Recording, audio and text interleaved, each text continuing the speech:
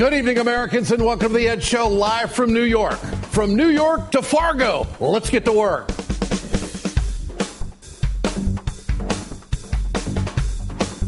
You just can't come to church and pray on Sunday. When you are hot for Jesus Christ. And go out and pray on people the rest of the week. This legislation is praying, P-R-E-Y-I-N-G. God created Adam, placed him in the garden to work it. And American exceptionalism is grounded on the Judeo-Christian ethic, which is really based upon the Ten Commandments. That it was Moses. These 15! 10 commandments! I just talked with Moses, and he's not in support of this legislation. There is dignity in work. You know what? It used to be the people's house, not anymore. To introduce the blessing of work. Yes, Lord! It's the house of the 1%. Jesus, who had some concern about the rich people they were trying to get into heaven. The reforms made by this bill will put people on the path to self-sufficiency and independence. And he told them to go to hell.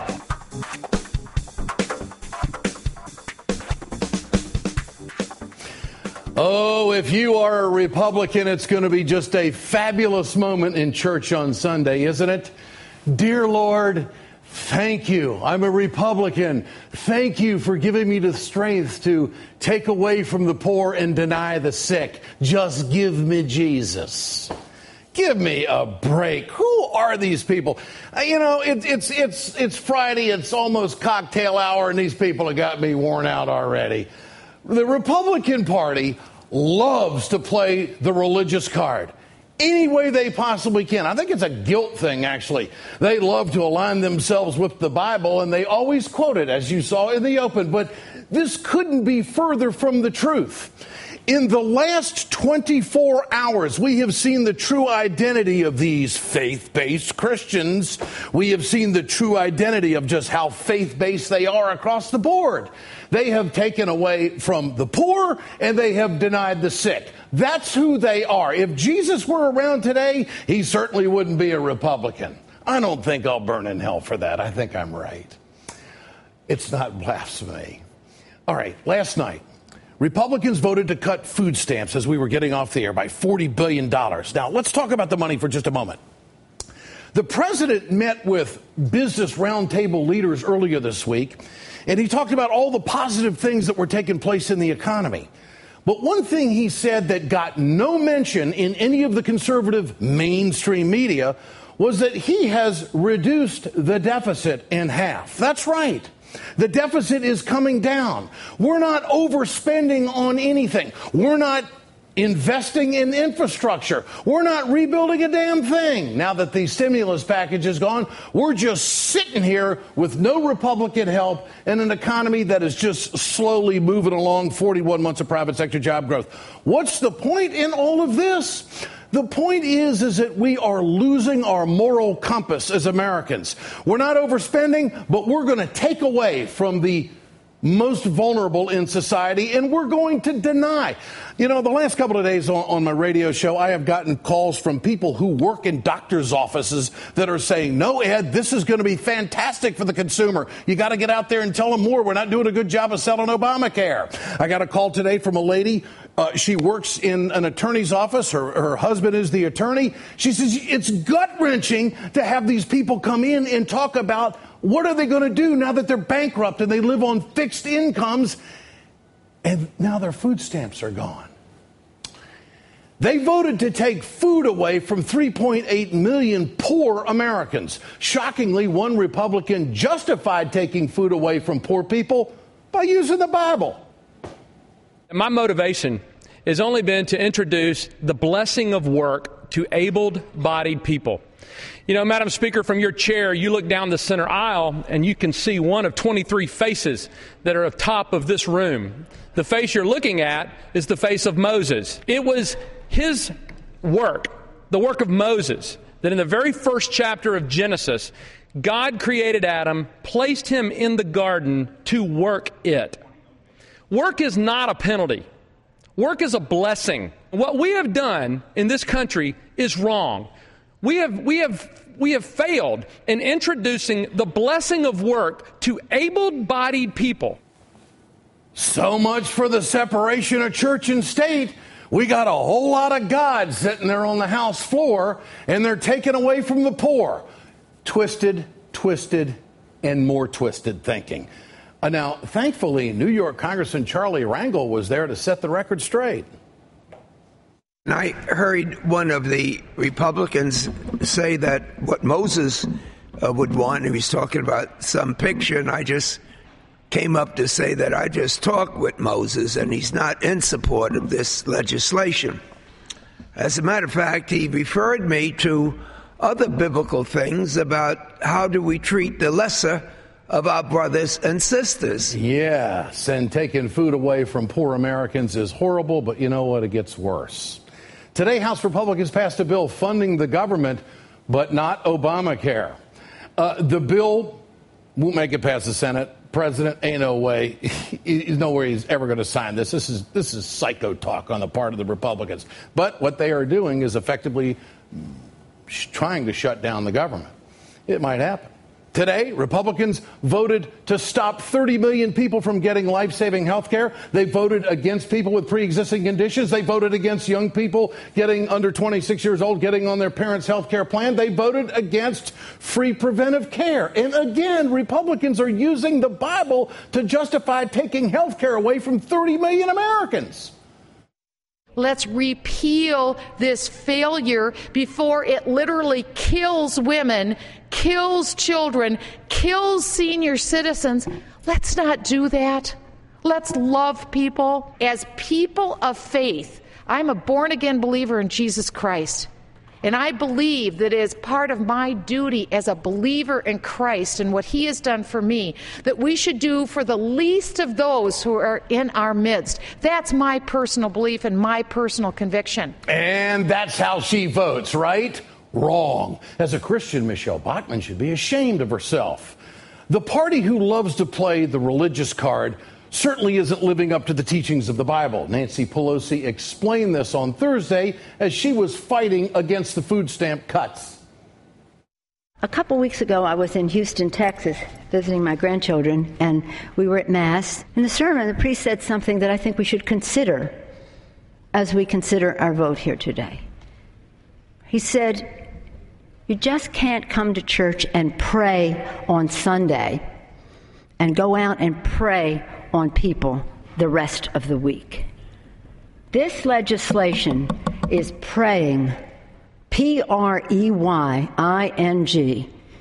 on people, on children, on veterans, on seniors. Did Nancy Pelosi say that when she was in church, she was at Mass? You mean Democrats actually go to church too? I had no idea.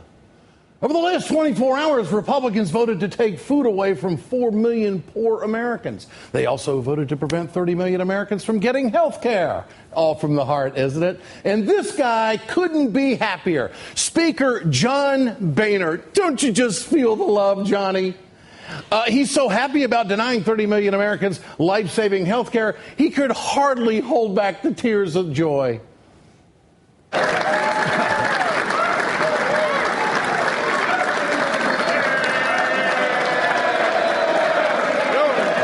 We had a victory today for the American people. And frankly, we also had a victory for common sense. Victory for common sense. Well, I have a suggestion, and I'm going to do this weekend.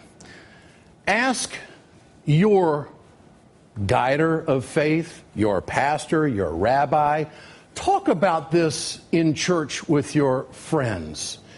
If you do that on the weekend, if you do that on Sunday, just open up the discussion. What do you think of what's happening in America, that we are a country that's supposed to have a moral compass and we're supposed to be faith-based, but we have no problem taking food stamps away from the most vulnerable and denying health care from the sickest of us? Is that a good discussion to have with your pastor for clarification? Get justification for what is happening? I think that'd be a heck of a conversation, and I think you might be surprised. Get your cell phones out. I want to know what you think. Tonight's question. Are you sick of Republicans wrapping themselves up in religion? Text A for yes, text B for no to 67622. You can always go to our blog at ed.msnbc.com. We'll bring you the results later on in the show. For more, let me bring in liberal commentator John Fugelsang and also the Reverend Barry Lynn of Americans United for the Separation of Church and State. Gentlemen, great to have you with us tonight. John, you first. What do you think about Republicans using the Bible to justify food stamp cuts? Well, Ed, I spent the day at a soup kitchen here in Hartford, Connecticut, where I'm shooting a film filled with lots of people, men and women of all different races and backgrounds who would love to be working right now and paying taxes and contributing to society. But where are the jobs? And we hear this refrain all the time from the Republicans. They want to equate poor with lazy. That is the crown jewel in their anti-Christ kingdom. They want you to think people are poor because they're lazy. And they have two arguments they use loosely from the Bible, Ed. Number one, they'll say the Bible says, if you don't work, you don't eat. Benghazi. And that's misinterpreting what's in Paul's second letter to the Thessalonians. It's not God or Jesus who said that. It was Paul in the past tense about guys who weren't working because they thought the end of the world was coming. And the biggest argument you'll hear from your right-wing Christian friends, I actually call them chinos, because they're Christians in name only. You know, like some chinos are brown, some are white, most are beige, many are wrinkled, they're highly irregular. But the argument you'll hear is, Jesus said, help the poor, but he never said the government should pick my pocket to do it, right? You hear that all the time. What they never say is that Jesus didn't have democracy. We do. So if you believe in a government based on Christian values, then you go to Matthew chapter 25 and you want a government that helps the poor, helps the sick, and is kind to those in prison. If you don't want that, that's fine, but stop saying you want a government based on Christian values, because you do not. Yeah. Reverend, is there any religious case to be made for taking health care away from millions of Americans, to deny them and to put them in a vulnerable position? There's no case that I have ever heard of out of any religious tradition or out of the humanist tradition that suggests that that is the right kind of vote. It is always a disaster when the Congress starts to have Bible quoting contests on the floor of the House or the Senate. That's not the way we do business. It's not the way we make policy in America. What we do is look at the commonly shared values of Americans. Some of those values are right in the Constitution, and we have a history where we've always cared about other people. Yeah. And as John said, you know, one of the things that I always argue with conservatives about, they say, well, I went to church and they said help the poor, so I should help the poor. But then when they become the people's representative in the House of Representatives, all of a sudden something changes. They vote against the poor. And they say this because, frankly, they hate the government. It has not. They lose sight of the goal, which is not to have people starving on the streets of America. And instead, they just hate the government so much that they won't let it do what it needs to do. And Reverend, in referencing the congressman from Florida, Mr. Sutherland, who got up on the floor, he used his faith as a battle cry to justify a vote of denial and takeaway. I mean, how scurrilous is this? No, it's absolutely astonishing that people continue to do this. You're right. Every time I've been on this show for years, there's been a reference to something that one party is doing, usually the Republican Party, to cloak itself, not just in the flag. It's been doing that even longer, but now in religion. And they've been doing that in earnest since the 1970s. We are not supposed to be making policy based on scriptural traditions. We are not supposed to have these Bible quotes that win or lose the debate. And frankly, this debate on these grounds has led to some awful outcomes. I don't know if people remember this, but Meals on Wheels, which we unfortunately already cut back during the sequester, that started in church basements. The reason the government got involved is because people were so hungry in so many places that it swamped the capacity of the church itself to do the work. That's when government said, you know, it's not a bad idea to provide a hot lunch to people who can't get out of their house. But that's already been cut. Yeah. Food stamps cut yesterday, and the health care essential to be able to live long enough to eat cut today. John Fugelsang, it was George McGovern who got together with I believe it was Mr. Dole from Kansas, longtime serving senator. They came up with the concept of the food stamp. It was the food stamp program. It was bipartisan. George McGovern was moved by seeing poor people not being able to go to school on a full stomach, to have a chance to learn. That's where it all, and it helped out rural America. Well, Isn't this an attack on farmers? Isn't this an attack on rural America and the economic structure in many senses of food security in this country? You're right, and not just that, it's every bit as stupid and counterproductive to our Republican friends as Governor Romney making the 47% comment last year. Because a lot of those folks are in your base.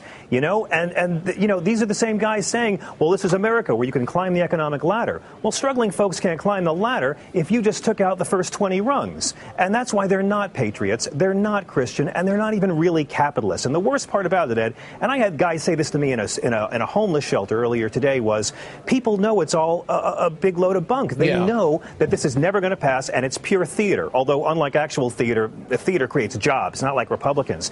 But the fact is, the worst part about it is that the Republicans in the House are assuming that the very Republicans that they are groveling to for votes are as mean as them. Yeah, they're assuming they're doing the people's work by doing this. John Fugelsang, Reverend Barry Lynn, great to have you on the Ed Show. Thanks so much.